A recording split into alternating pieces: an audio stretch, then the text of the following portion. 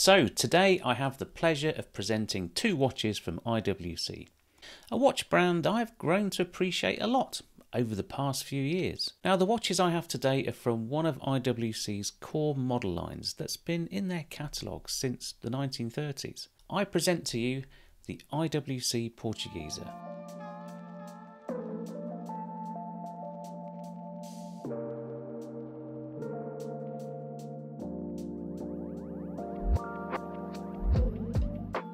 I'm Andy and welcome to the English Watch.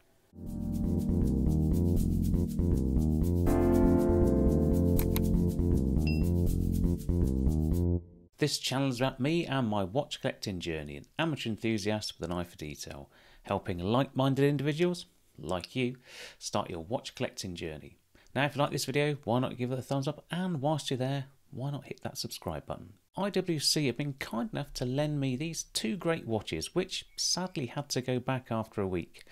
It was sad to put them back in their respective cardboard boxes and ship back, but feel a bond that I hope doesn't dwindle in time. Now, a bit of a confession, I've actually owned my own personal IWC for a couple of months now, and here it is.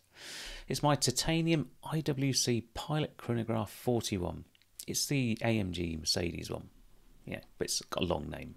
Now, I'll get around to doing a full appraisal at some point, so this is just a tease. You may also notice it's not on the minty factory strap. I'm using an Artem sailcloth strap that I think pairs nicely in black with the sort of dark grey stitch to match the titanium case and the pin buckle. Now, I'll leave a link in the description if you want to check out Artem's website and the other strap offerings that they have. Now, like most watch brands, IWC has many pillars in the product lineup, all stuffed with complications, colours, sizes and straps. Now the Portugieser sits alongside the Pilot's watches, the dressier Portofino, the Genta designed and recently relaunched Engineer, that I hope to get some time with very soon, and IWC's dive watch line in the Aquatimer. The Portugieser dates back to 1939 with reference 325 and built by IWC at the request of two Portuguese merchants looking for large wristwatches with the precision of a pocket watch for their domestic market. Now these had the trademark large open time only dial with the sub-seconds counter at 6 o'clock. Now I was lucky enough to see an example from the 1950s when I visited Schaffhausen back in 2020 and we dropped into the museum. Well worth dropping in if you're passing. Now IWC made quite a splash in 2024 Watches and Wonders with the launch of the Eternal Calendar model. A real technical tour de force that's as brilliant as it is utterly useless in the real world. It's one of those challenges watch brands set themselves that I really love. Yeah, to do something just because they can. And in this instance, a watch that, if it ran continuously without the inconvenience of servicing, would maintain calendar accuracy until the year 3999, at which point someone needs to decide if there's a leap year or not.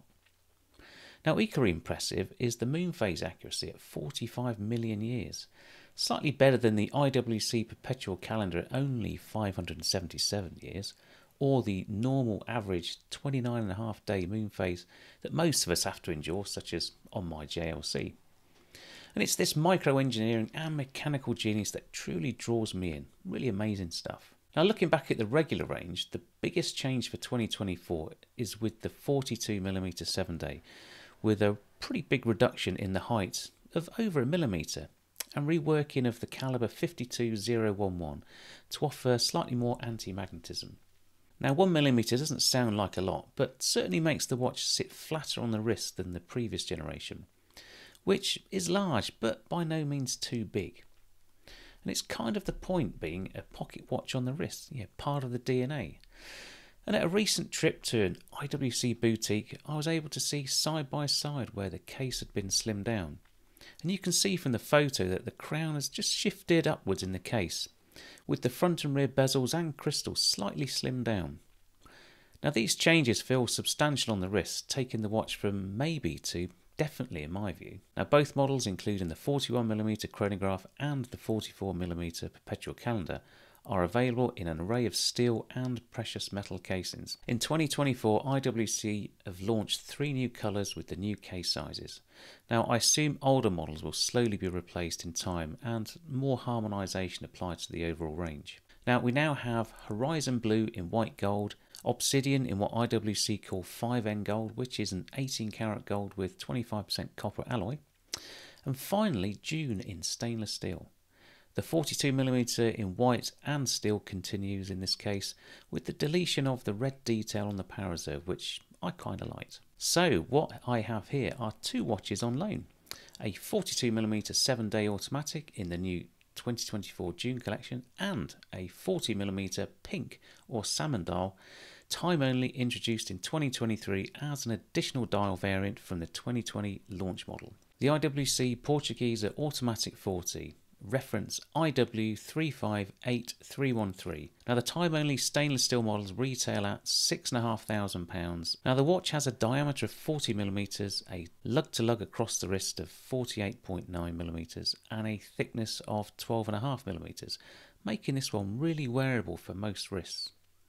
Now I have a 170mm wrist and found it almost perfect. The case is stainless steel with no screw down crown and a water resistance of only 30 meters, so not really a swimmable watch. But the watch does weigh in a very light 86 grams. And for reference, my JLC Master Ultra Thin Moon weighs a minor 68 grams. Now the lug width is 20mm, making it ideal for strap options with a taper down to 18mm with a nice stainless steel butterfly clasp. Now the hand assembled pink salmon dial has a metallic sunray effect that contrasts well with the rhodium plated slim hands, and applied numerals with the constant seconds sub-dial having a radial effect to contrast it against the dial. All the hardware is beautifully finished on both watches when viewed under a magnification. Now all Portugieser models have open case backs, where here displayed is the in-house caliber 82-200, which has some nice detailing with some gold accents. Now this movement is 30mm in diameter using IWC's Albert Peloton automatic Paul winding system, first introduced 60 years ago, and has hacking seconds. It has 31 joules, runs at 28,800 vibrations per hour, and runs it for 60 hours. Now summing up, a pretty nice package with some very stylish colour choices. But which would I pick? And that's a tough call. But money no object, I'd go for the gold with the obsidian dial. Actual me? Well, probably the salmon dial. It's tough to beat. So moving on to the IWC Portugieser Automatic 42mm. We have reference IW501705, retailing at £11,500. Now this model has a 42.4mm case with a 51.7mm lug to lug. Now this watch weighs in still a very light 102 grams, and for reference my Omega Planet Ocean 43.5mm on the rubber is 135 grams, so win again to IWC, which isn't so bad as it has a strap that pulls down and is comparable to an Omega Speedmaster Professional. The case thickness is only 13mm, which is super slim for the size and makes the case far more elegant than some of the hockey pucks out there. The case is stainless steel with no screw down crown and a water resistance of 50 meters, so a bit more swimmable if you swap out the leather strap. Now the lug width is 22mm with a greater taper because of the extra lug width down to 18mm, and with a stainless steel and very robust, almost steampunk deployant clasp. Now this model is fitted with a thick but soft alligator leather strap that I found really comfortable, with plenty of holes either way for larger or smaller wrists. I think I'll be asking for a slightly shorter strap, as I'm not keen on too much of the strap tail sort of coming back underneath the watch. Now there is a specific bracelet version of the 42mm in the blue dial. I did try this on at the boutique and there's a lot to like, but I'd still stick with the leather straps. With the 42mm dial we have the June metallic sunray effect with a 60-step process including 15 layers of clear lacquer, ground and polished to give real optical depth. Now with the distinctive railway track seconds track around the perimeter, it's certainly easy on the eye. The hand applied numerals and hands are solid gold, and it's fair to say in certain light conditions are a challenge to read at a glance. However, are very striking and get plenty of compliments from non-watch enthusiasts. The 42mm also has a date window, and it's nice to see the date disc colour matched to all models, something the likes of Omega should really take a tip from. And it's this attention to detail and the absolute fine finishing of the dial and case that marks this watch up in the price range and needs to be held and admired to appreciate it. Now, on the back of this one, we have what must be the ultimate clear case back. And for me, a real showstopper. That 38mm caliber 52011 fills the case cavity, giving an edge to edge that few offer, affording it real bragging rights.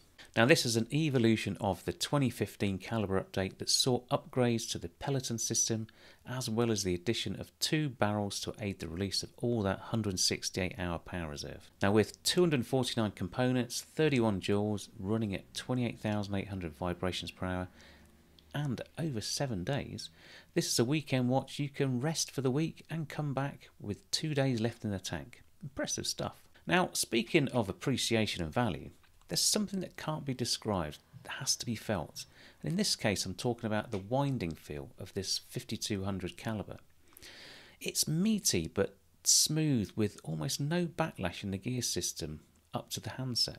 Now, I'm not sure if this equals additional wear and tear, because I understand there's more ceramic components in there, but it feels so damn good. The 42mm range is stunning. It's a shame the old model is still actively advertised at massive discounts, as this may put some collectors off. However, it also offers exceptional value if you don't mind the extra millimetre of that run-out model. Now, which one would I pick? Well, I'm going steel on this one, and it's a toss-up between this June version and the blue dial on the bracelet. Now, there was a black dial that I really liked on the old model, which is now only available in a gold case. So it's maybe worth road testing at a lower price point and hang on for a deal on this one, maybe when the newer models are further down the line. So, in summary, has time with these 2 watches affected my affection for the Portugieser range? And the honest answer and simple answer is no. Which would I want to own if I had to pick either? Well, I'd go for the 42mm, but could still get a load of pleasure out of the 40. I've never really warmed to the chronograph 41, and the perpetual calendars are ludicrously large for my slender wrists. I feel JLC would offer me a better outcome for a perpetual calendar. Now, as daft as it sounds, I'm tempted to go back and try the 2022 release with the white dial and blue panda subdials. And I think it's pretty striking and lots of fun. Yeah, I could go dressy with some of the metallic dials, but I'm all about versatility. And this one should be a riot to wear on any occasion. It also has that little flash of red on the power reserve that I miss. Now, this has been a real deep dive for me into IWC and particularly the Portugieser, and thanks so much to the team at IWC for supporting this opportunity. Now, I'm all about the details, if you haven't already guessed, and making these videos really helps me become the informed and passionate collector I want to be. Now, let me know your views on the Portugieser, especially if I'm pronouncing it wrong. Now, I've seen a few in the wild, and owners tend to be really knowledgeable of the brand, and I really dig that. My experience is that IWC boutiques have also been great, so get immersed and go and delve into the brand. You might find something you really like. Anyway, I hope you enjoyed this as much as I did making it. It's not natural for me to be short and concise with so much to talk about, but that's just the way I roll. Anyway, for now, I'm Andy, this has been The English Watch. Take care, and I'll see you soon. Bye for now.